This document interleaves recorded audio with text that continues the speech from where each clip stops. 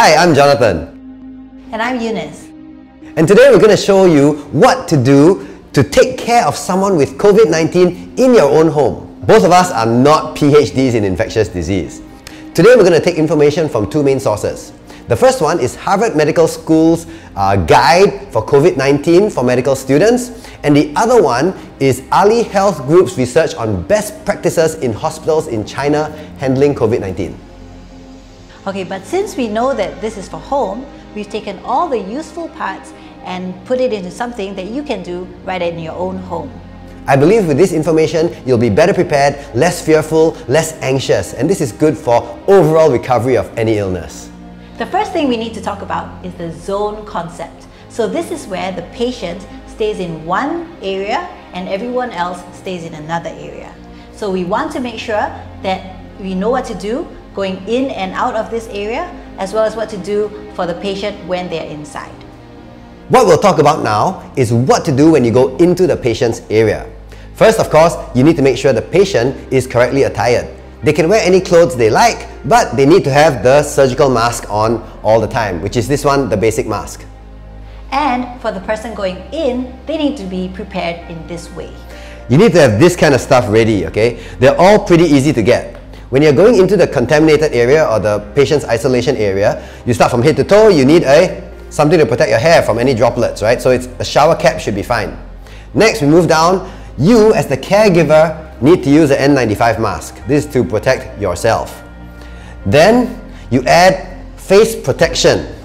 This is actually the best DIY face protection I found on any video online. It's actually a 100+ bottle or any kind of soft drink, 1.5 liter.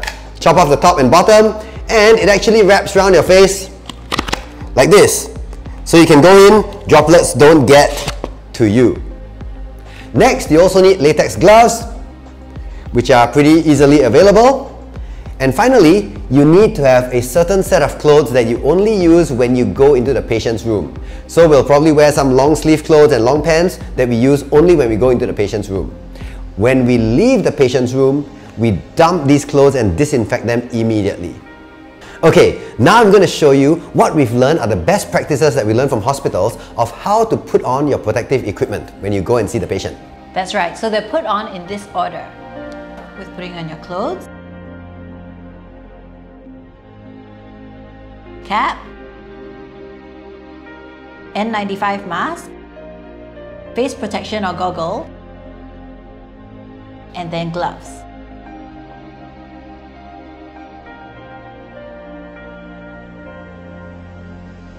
When you take it off, you go in the opposite way. Gloves, face protection, N95 mask, cap, and then clothes.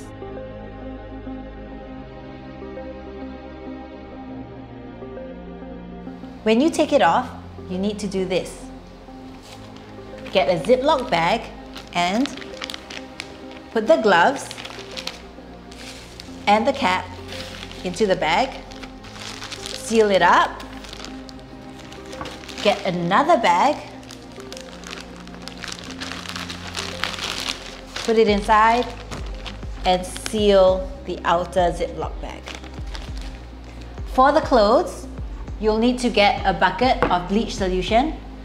Once you've taken it off, immediately put it inside the bucket and let it soak. For the N95 mask, ideally you can change it each time that you see the patient, but if you can't, wipe it down with a disinfectant solution along with the goggles or face protection. As you notice, you'll need some kind of disinfecting solution. The most common one that we found in the best practices is regular household bleach, but at the right concentrations. The bleach is usually about 6% sodium hydrochloride. For measurement, we're going to use a tablespoon because everyone knows what that is.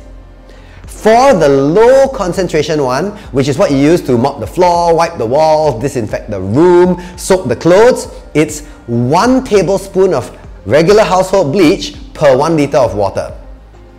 For the high concentration one, which is what you use to wipe spills of saliva or things like that, or disinfect items which may be contaminated by the patient, you use 5 tablespoons per 1 liter of water. The next thing you need to know is when you need to send your patient to the hospital for closer monitoring.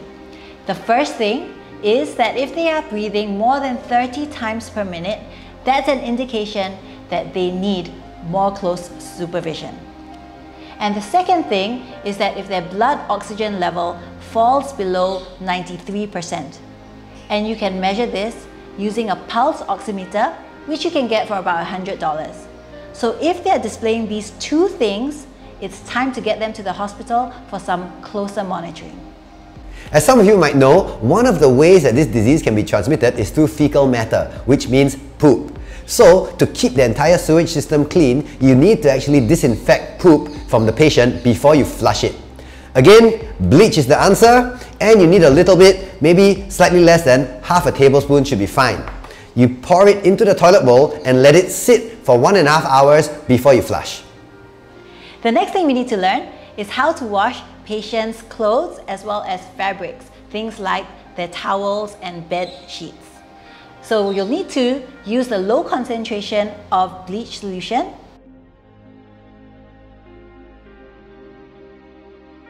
and wash it at a temperature of 90 degrees for at least 30 minutes. Most washing machines can do this, but if yours can't, you'll need to boil the water beforehand. And remember to wash these clothes separate from your normal washing. Now we'll talk about how to disinfect the patient's room. In hospitals, from what I've learned, it's done about 3 times a day. But for us, maybe 1 time a day is enough. You'll need the low concentration bleach solution.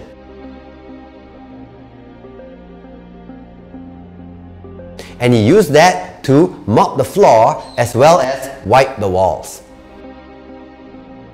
The next thing you need to disinfect is stuff that the patient uses. Maybe their tabletop or their utensils which are more used than the rest of the room. For this, you need the high concentration bleach and you wipe those down and you dispose the wipes immediately. A good suggestion is to wipe the cleanest stuff first, the stuff that they use the least, moving on to the stuff they use the most. And this is what you need to do to disinfect any bodily fluids from the patient. This means if they've coughed, any spit or any blood. First, you need to take some tissue or gauze and absorb the spill. After that, use the high concentration bleach solution and disinfect the area. You'll need to dispose of the tissue or the gauze in double layer bags and also sanitize and disinfect any container that you've used with the bleach solution. The final area of the room we need to disinfect is the air of the room, because the virus can float, right? So we're going to use ultraviolet light for that. Ultraviolet light, the ones that kill the insects, or those that disinfect other things, can be easily got. Ultraviolet bulbs are not terribly expensive. However, make sure you don't look at them, they're bad for the eyes. So don't look at the bulb while you're using it. That one should be done for about an hour a day, a few times a day. If you yourself get exposed, like some of the patients, let's say saliva gets on your skin, don't worry too much, it doesn't really transmit through skin. You do need to use the alcohol-based hand sanitizer, at least 70+% alcohol, leave it there for 3 minutes on top of the spit, and then wash off under running water with soap. But if things get into your eye, then you need to rinse with saline.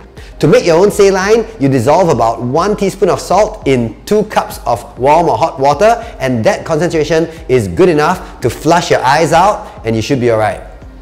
Well, I hope you've learned something today.